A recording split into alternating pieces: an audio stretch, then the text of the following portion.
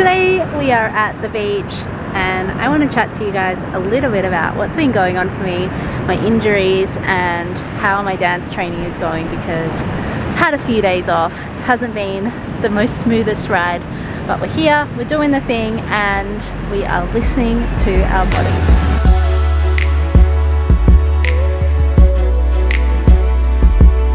If you've been following along for a while, you'll know that I'm coming out of retirement from contemporary dance. I've also been training ballet just to get my strength up and my conditioning up, but basically my focus is to be a dance choreographer in contemporary dance again, and not necessarily like for a company or anything, but just for, I don't know, social media, or I don't know, just for fun really. I've been training for about 3 weeks and look, I have a lot of existing injuries or old injuries that have started cropping up.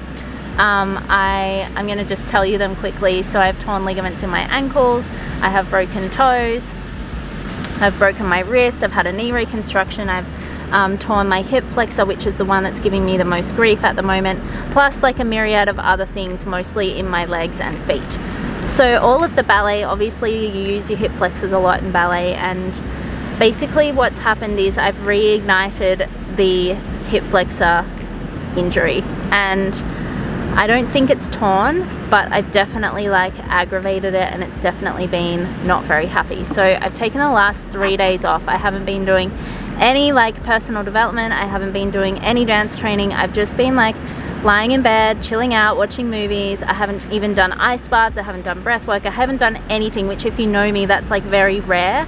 But really like the important thing right now is to listen to my body and to really like allow it to do its thing and to heal.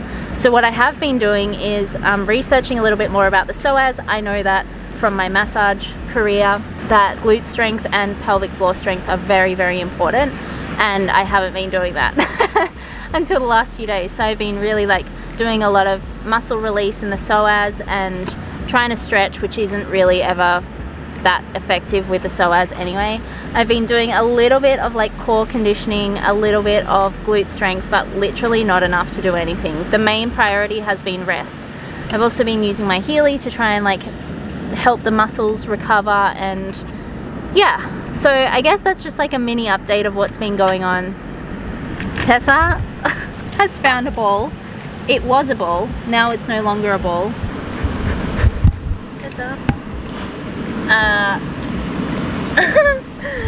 She found a ball and now it is completely destroyed. So that's great. We've just been for a walk because obviously when you're injured, mentally it takes a massive toll on your body, on your mind, and so I've just been feeling really gross, really lethargic, really just like a lot of mental struggles going on.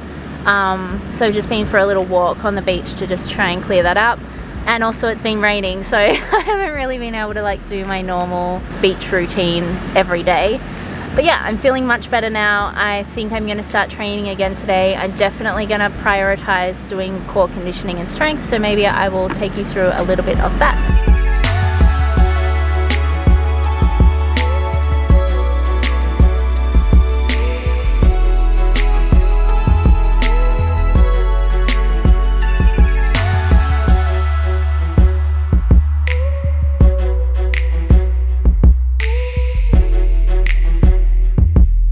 Sometimes I like to just come to the beach and do my work from here, because I obviously can do most of my work from my phone. It's just so peaceful.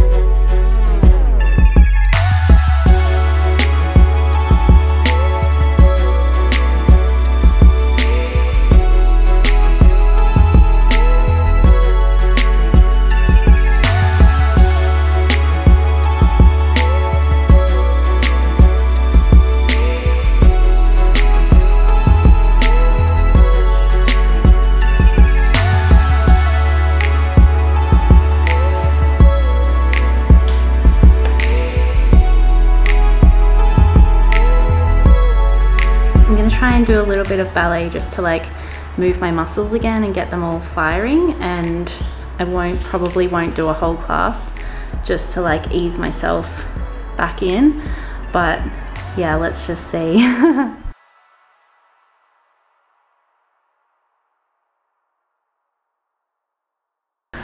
Okay, just done 15 minutes of intensive ballet. That's about as much as my hip can handle, and I'm sweating, and I feel like that's a good start. Yeah, really slow over here, really slow progress, but slow is better than no progress at all. So I'm happy and grateful that my body is doing this again after 7 years, and yeah, gonna go have an ice bath now. Catch you later.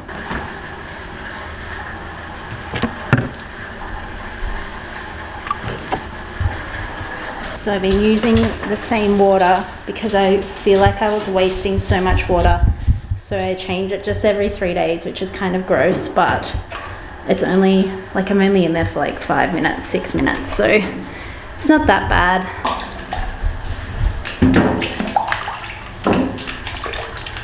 You can really notice the difference when you've had 3 days off the ice baths.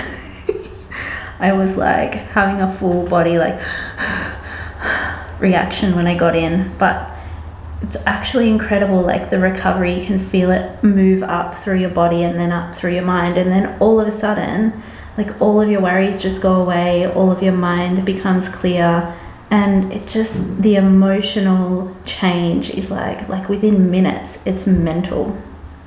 Anyway, I'm gonna leave you guys here because I have to edit and upload this video today. So I love you all. If you like this video, please like and subscribe. It means the world to me, and I will see you guys next time. Bye.